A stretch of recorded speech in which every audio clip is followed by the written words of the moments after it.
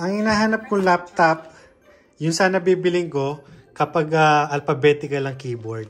Yun ang hinahanap ko, kaya lang wala akong makitang ganun eh. Joke, joke, joke!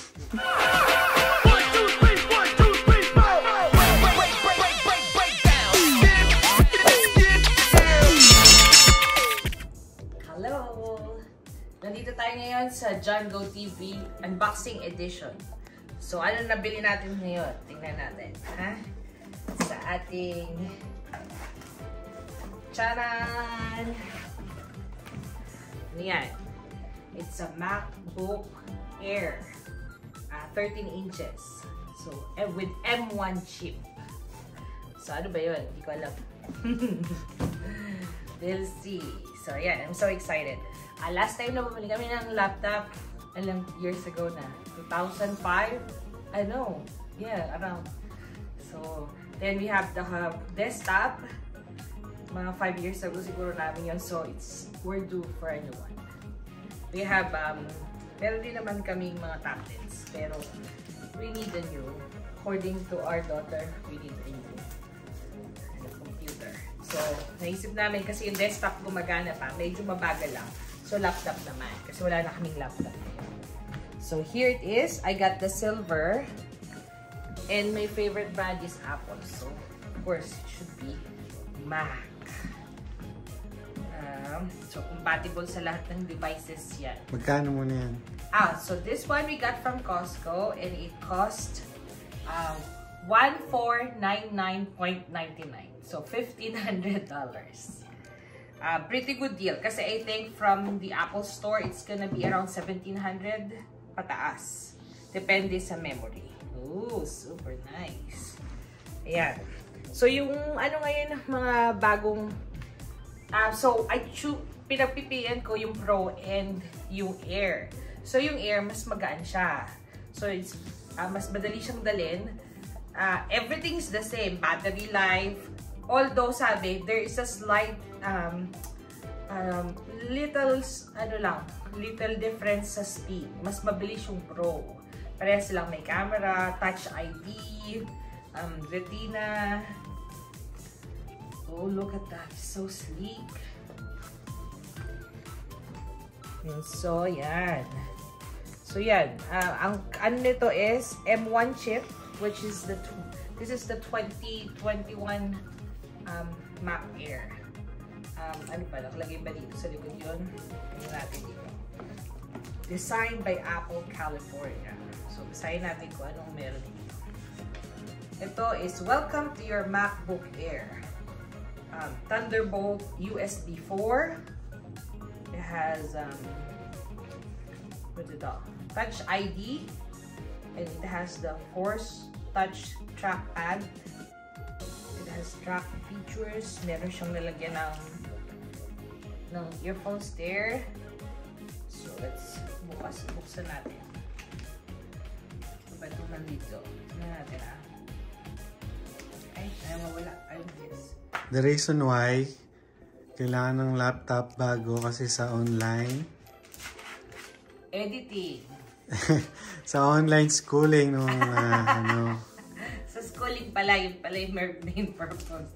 Baka daw maging online siya. Hindi daw siya makita sa ano. Kasi nagre-reklamo from last year. Ooh. At naka-on na kagad. Nag-on siya agad, automatic. So, yun yung touchpad niya. And then, it has the keypad. French yata. Hindi ba French ang ano? So, yung pinagpipilian ko yung Pro tsaka Mac Air. Yung natira sa Pro, yung Pro is $300 more expensive. Kaya lang, ubus na. French edition na lang siya. Gusto ko na bumili. Kaya, ayan. Alam mo, ang hinahanap kong laptop, pakita mo nga.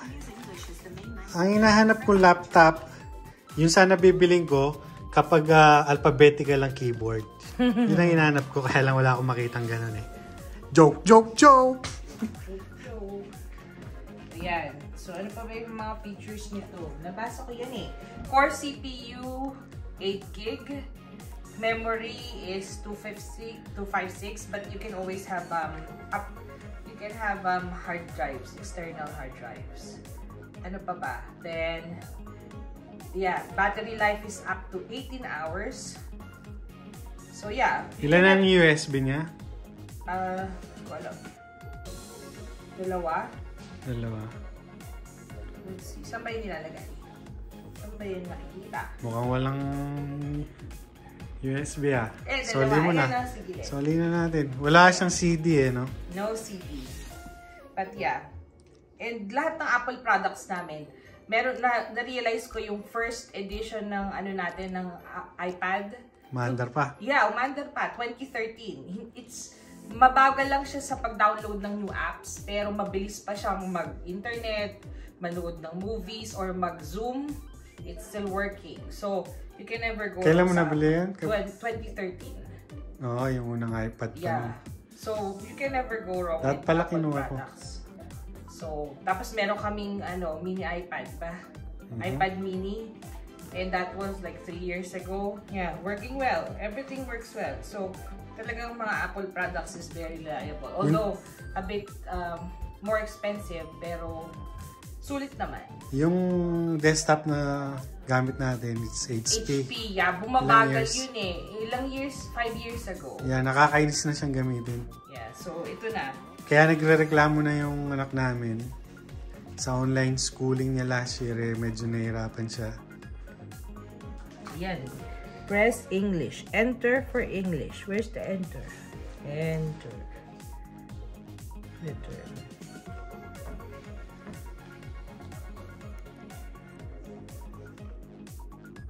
There.